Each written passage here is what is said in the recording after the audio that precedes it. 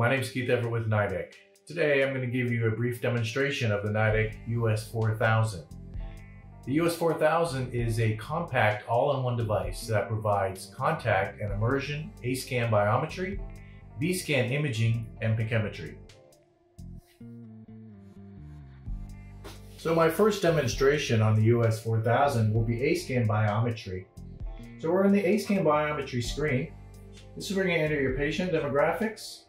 This is biometry, B-scan, and Pachymetry, but we'll stay in biometry for now. For eye type, we have several different eye types. Phakic is a continuous measurement from cornea to retina. Phakic 2 is a segmented measurement. Aphakic is for patients who do not have a natural lens.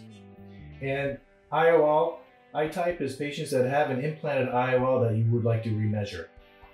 Modes, we have semi-auto mode, which once the waveform hits the threshold, you can press the foot pedal and it will measure 10 measurements automatically. Speedy is going to give you 3 measurements automatically. Manual is where you can press the foot pedal for each individual measurement. And then auto will give you 10 measurements automatically once the waveform hits the threshold. We also have a dense cataract mode, which pressed is going to give you a flat low threshold. The thresholds we have is normal, low, and flat low, which is the same as dense cataract.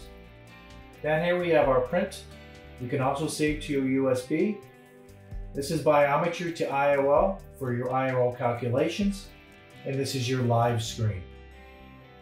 These are your gates. We have automatic gates, but if you would like to turn your gates on for retina, cornea, front of lens, and back of lens.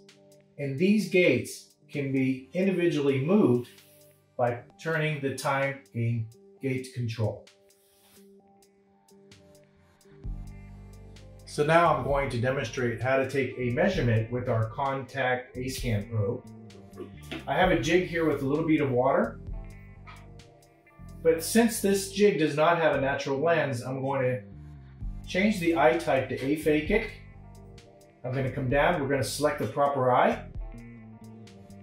I'm going to click on the freeze, that's going to go live. And we're going to stay in the auto mode, which is going to automatically give me 10 measurements. Place the A-scan probe on the jig. And it's going to give you your 10 automatic measurements. We have an average of all 10 of 21.0 and a standard deviation of 0.2. Now that we have completed our A-scan biometry measurement, we're going to go in and select an IOL by selecting BIO to IOL. From here we have our axial length. Now we're going to measure our K measurements are going to be entered, K1 and K2. Our target refraction, refractive error. Our formula. All the IOLs can already be preset for the doctor's settings. As you can see down here, for each one of these IOLs, the US-4000 will select the proper IOL depending on all the measurements and your target refractive error. From here, we can select which IOL that we would like, and then we can print. My next demonstration will be on the B-scan measurement mode.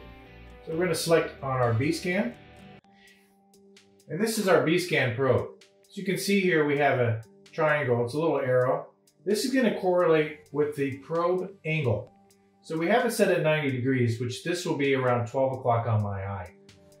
I'm going to add a little bit of a coupler on the end of the probe. I'm going to select our live, and I do have a foot pedal down by my foot, and I'm going to use that to capture the image. I'm going to place the probe on my eye. And once I get the image that I'm looking for, I can continue to take multiple images. After we've taken our measurement, we can look at the range in decibels. This is really nice if you're looking for, let's say, optic nerve head drusen. You can change the range of the decibel. Cross vector, this is basically a scan. It's going to give you your waveform.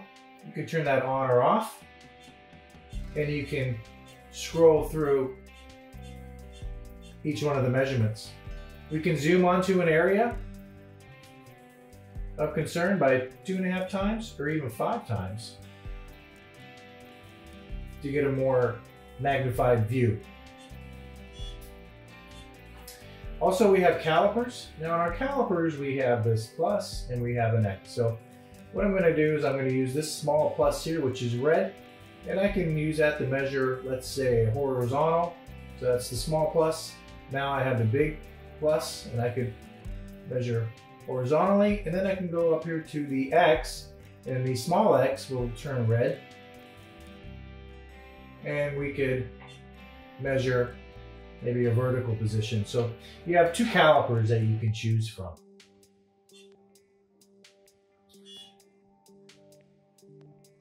We can print, save to your USB, or we can save this data to your network. We can also look at a short video. So this was the time that I was live prior to pressing the foot pedal switch to capture my image. And now for my third and final brief demonstration on the US-4000, I'm going to show you how to take a pachymetry measurement by selecting Pachy.